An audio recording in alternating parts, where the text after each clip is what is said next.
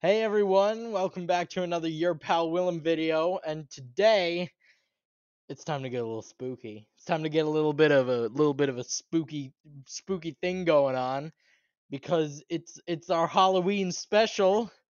A little bit late, admittedly, because it took much longer than expected, but here we are. What have we got today? Well, we're gonna draw the Headless Horseman of Sleepy Hollow, a Halloween staple for sure. It's a great one. I hope you guys enjoy, and I might try something a little bit different today. I might. Will you stop? Stop it! Stop it! Stop it! I'm recording. We'll cut that out. We'll cut that out.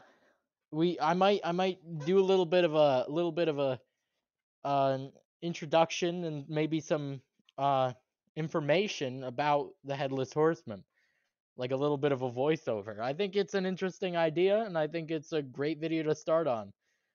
I hope you have a spooky spooktacular time, and I'll see you after the time lapse. Bye bye. The legend of the Headless Horseman, also known as the Headless Hessian of the Hollow, begins in Sleepy Hollow, New York, during the American Revolutionary War. Traditional folklore holds that the horseman was a Hessian trooper, a German trooper that served the British, who was killed during the Battle of White Plains in 1776. He was decapitated by a cannonball, and the shattered remains of his head were left on the battlefield while his comrades hastily carried his body away.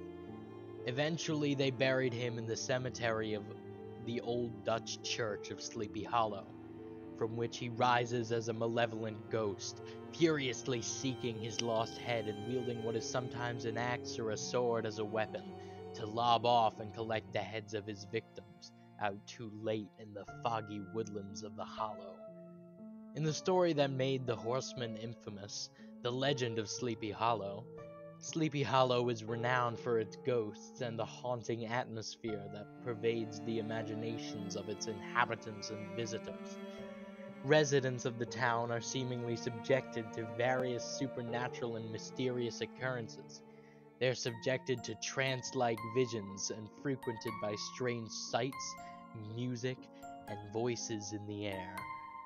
The inhabitants of Sleepy Hollow are fascinated by the local tales, haunted spots, and twilight superstitions on account of the mysterious occurrences and haunting atmosphere.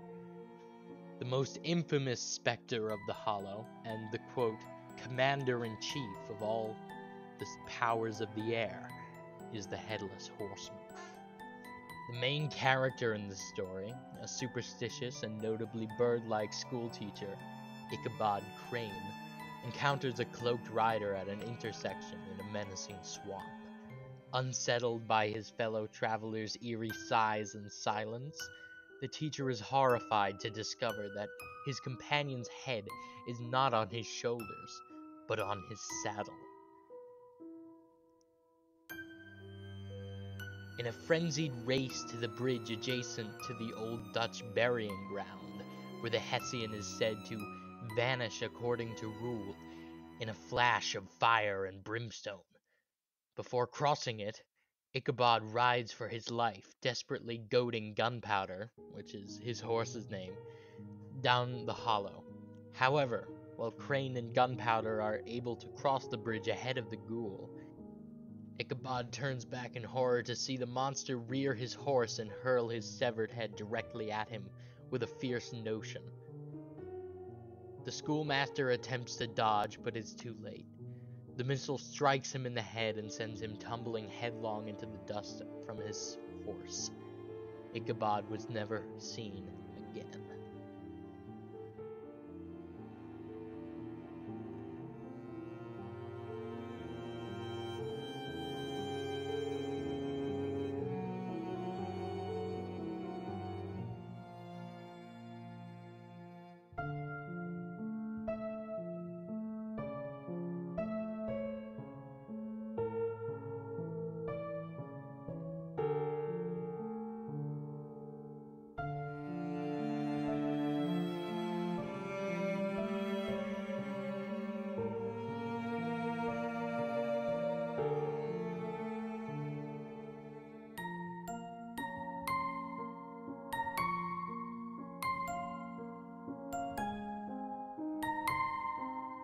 And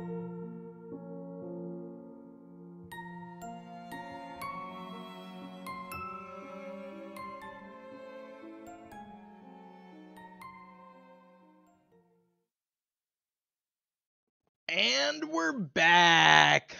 I hope you enjoyed it. It was fun. Took a long time though. That's why this video is a bit late. Notable things about the drawing. I had just seen Sleepy Hollow, the Tim Burton movie. Really good. So that's kind of what I based the trees and atmosphere around.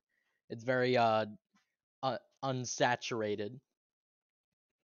And I did some cross hatching so it looked like an old like newspaper drawing or something. I don't know. I just thought it made it look old and kind of spooky a little bit.